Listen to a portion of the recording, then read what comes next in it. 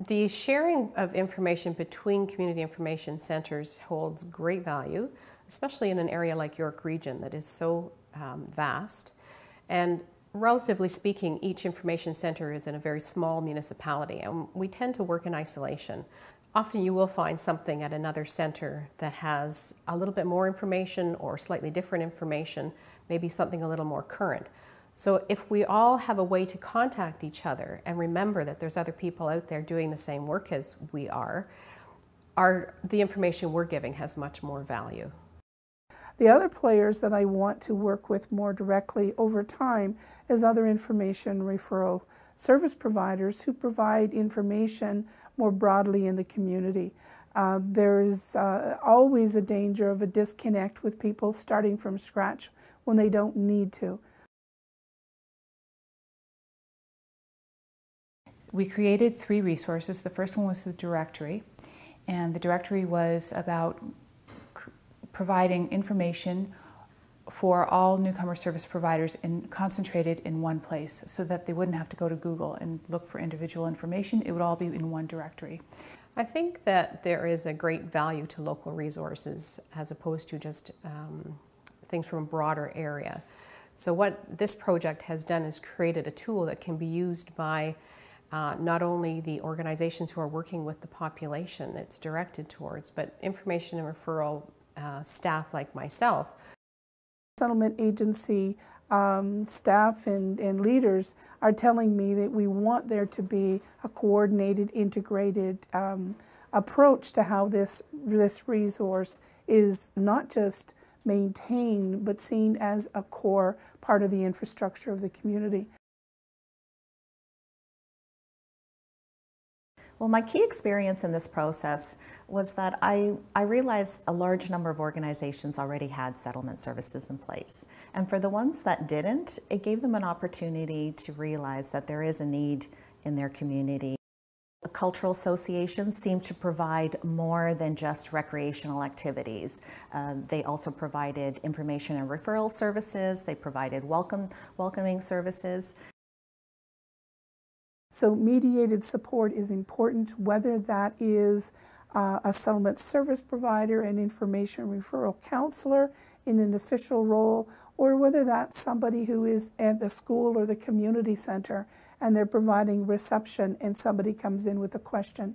The more anybody that has information, needs information, supports others in using information, the more that we can contribute our piece to the overall part, I think we will have a dynamite system.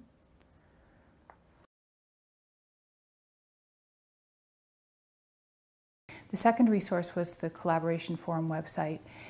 It would provide an area that they could get on and post events. They could upload information about upload files that would provide information, as well as being a way of opening their offices, their own Bibles, that they could provide that individual information to other people seeking it and needing it for their own uses. I think the Collaboration Forum is an excellent tool.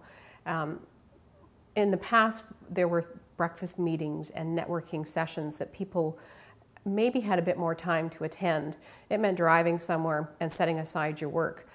We'll also be just keeping in touch with all these organizations via their website, social media, and making sure to connect when we hear about new programs or services that might be of interest to the directory. So something that service providers have identified that it's hard to know, so especially as that changes or programs change, along with funding. So. Part of the third resource was going out and actually showing them these resources so that they would be able to know about it, use it, spread the word among their own people in their organization within the agencies that this resource is there for them to use so that they can service their clients more effectively. I think one of the most important things about communicating and having ongoing regular contact is a continual reality check. Just because we have it doesn't mean people know it's there or know how to use it.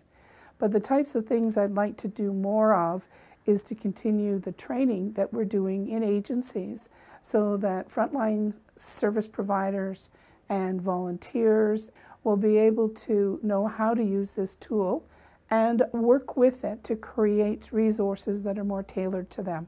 And we're going to keep having ongoing feedback from any training sessions that we do related to the directory. So we've started showing the directory and working with some of the staff in different agencies. So we'll be, whatever questions we're hearing from them or gaps in services or information, we'll be working with our information to try to add to it and really try to meet all those needs that are identified that we're hearing from agencies and service providers. Well, I felt that it was very impactful in the sense that never has another database been created for the express purpose of settlement provider needs.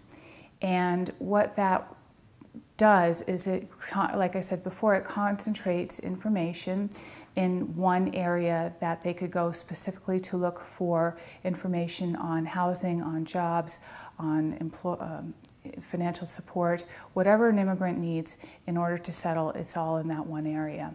Certainly collaboration and partnership is extremely important in terms of continuing this on. So most of what we do is all in the interest of good quality information and good collaboration with the local players.